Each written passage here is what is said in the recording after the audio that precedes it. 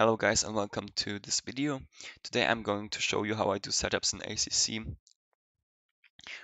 If you like this kind of content, feel free to hit the like button and subscribe to my channel for plenty new videos or more videos.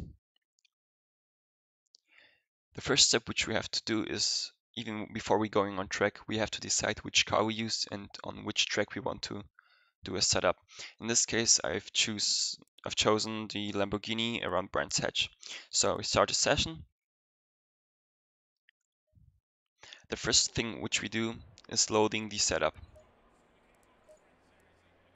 The setup which we are loading is the aggressive one because it's already a decent setup and you can do good times with it. So we load the setup, go out on track and try to memorize the hot pressure after 2 or 3 laps. Then we go back to the pits, adjust the PSI value to the point where we get the PSI hot value around 28 PSI. So you drive again out of the box and look how the pressures behave. If they're hitting 27.8, 27.9, you're correct, and we can just focus now on improving our lap times and getting to know the track. If we're at the point where we can't improve ourselves, we know that we can now start up with the setup changes. The first thing which I do is I go to the aero area and I look which kind of track we are racing. So Brands Hatch is a very medium to high downforce track, so I already know the rear wing should not be so low as possible. So I like to stick around between 8 to 11 rear wing on medium to high downforce tracks.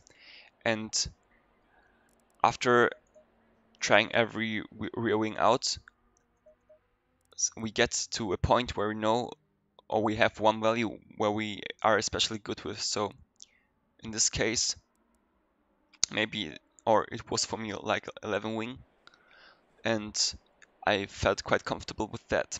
The problem now is if we just increase the rear wing value and not also the right height, we maybe get too much understeer because we have too much aero on the back.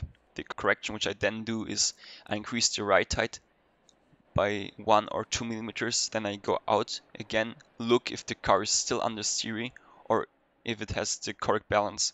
So what we will do is now we will drive out, increase the right height value at the rear by 1 millimeter, then look if the car is still understeery. If yes, we again drive out, and before we drive out we increase the right height value by 1 millimeter, and it goes on and on and on like this if we get to the point where the car has the best balance. Another tip from me, which I often do, is I try to lower the right height at the front to the minimum as possible, just to get the point where the center of mass is as low as possible.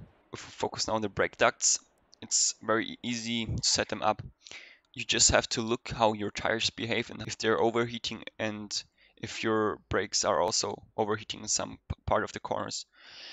A good way to set up the brake ducts is that during a race you want them to be kind of or have a light blue color on the straight, so you know they're a little bit cooling. And so if you want to open the brake ducts, you just increase the rear value, and if you want to close them, you just decrease the value.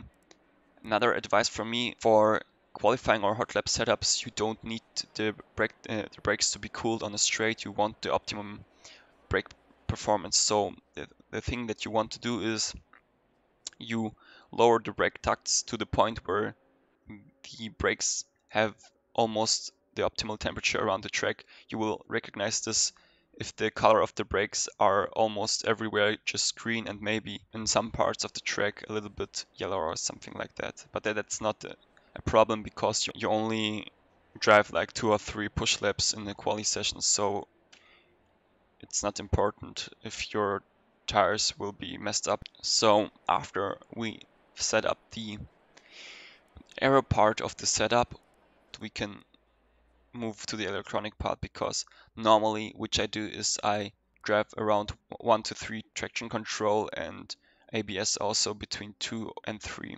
Disclaimer, this setup is for dry conditions, so it's obvious that if you drive in wet conditions you may increase the traction control to 5 or the ABS also to 6 or 7 or 8. The EQ map in the Lamborghini is, I mean, always 1 is the way to go because you lose too much time on the EQ map 2 or 3 compared to the 1. Telemetry laps will be used for later when we set up the dampers. But for now, we're going to the mechanical part. And the first thing which we try to do is focusing on the brake points to set up the brake bias. If we feel too much understeer during braking, we can decrease the brake bias easily up until the point where we start losing rear grip while trail braking.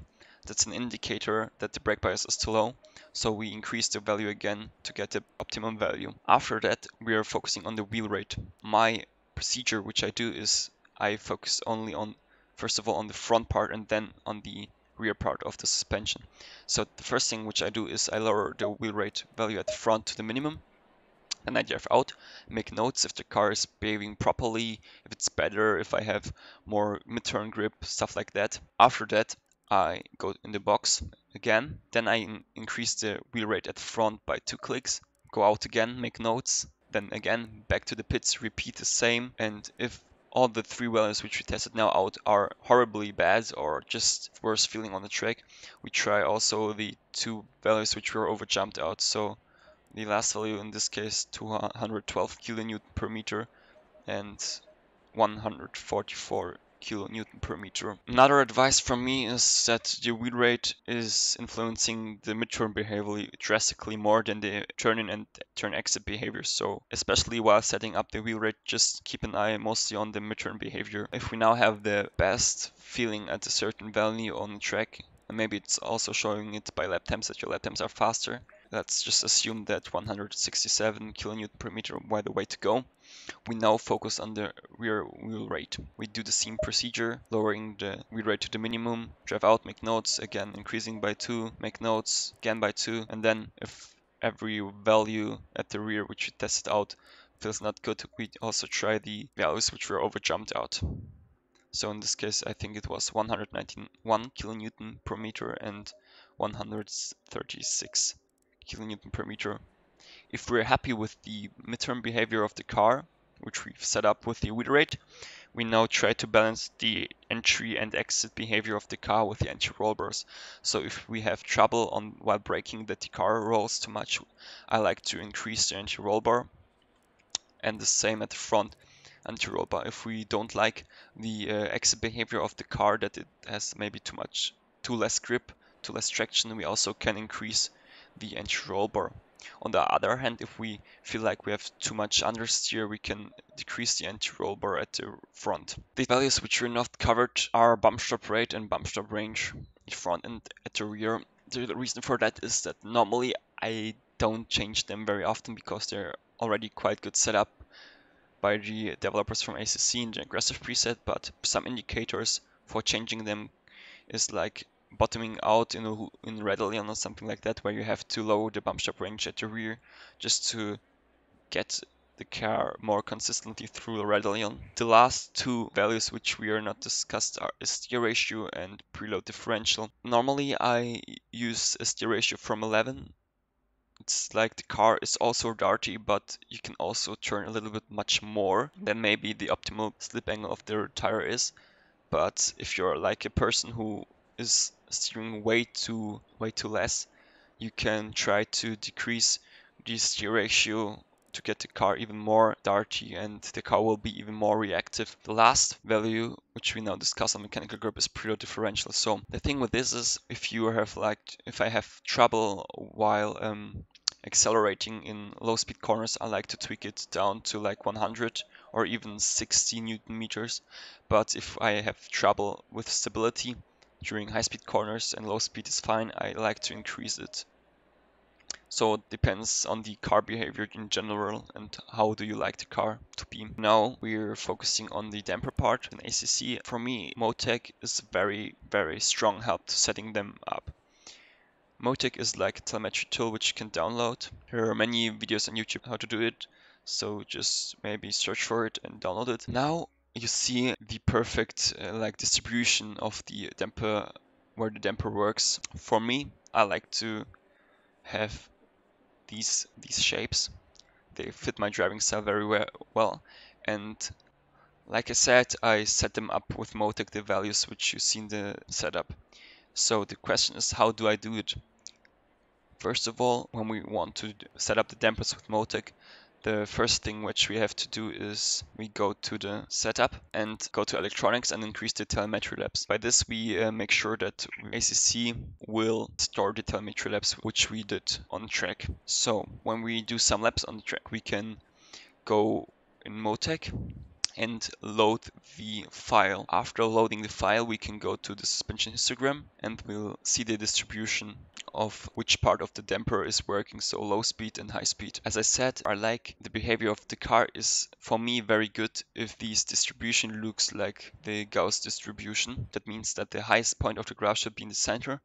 From there, the curve should flatten in both directions and it should be symmetrical. So as I showed you, the front is a perfect example how it should look. Just remember that these are only my personal experiences, and maybe you also could set up the car with the skew on the left or on the right side. So it's just personal preference, but for me this works the best. The problem is, normally if you load the setup or if you load the Motec file and you have your distribution where the damper works in slow and fast sections, it doesn't look like perfect as this. This is because we have to change the values at the damper settings to get this kind of shape of the graph or of the distribution. I can show you a distribution where you see that it does not look as good as now. Bad example for me, which I can show you, is normally we start with a shape like this one, where the bump, for example, at the right front works too much. So in this case, we try to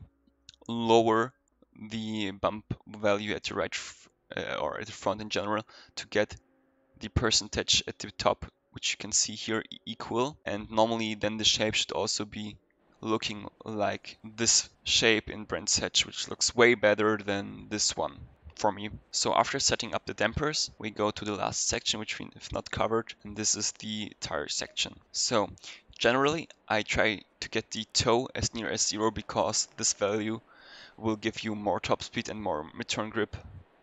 Nevertheless, if I struggle still with turn in, I increase the negative amount of toe in the front, and normally I never use positive toe at the front in the dry. If we now focus on the rear toe, I have the same approach at the back.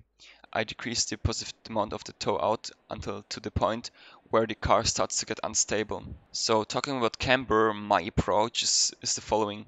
First of all, if I have problems with lateral grip in corners, I increase the negative camber on the front and the rear. At the same time, I'm careful to not overdo it because too high camber will cause high temperature, which leads also to a higher tire degradation. Another negative point of too high camber is that the rear will give you less traction at the turn exit, which has a negative effect, especially during the race. So the last value which we have to cover in the tire section is the caster. So normally I use the value of the caster in the pre-setup. However, if you think that you are someone who's very precise and with the wheel and you don't steer so much, you can lower it. And on the other hand, if you are someone who likes to turn in too much or overdrive the car by turning way too much, you can increase the caster. I hope this video will help you setting up your car in the future, and see you soon in the next video. Bye.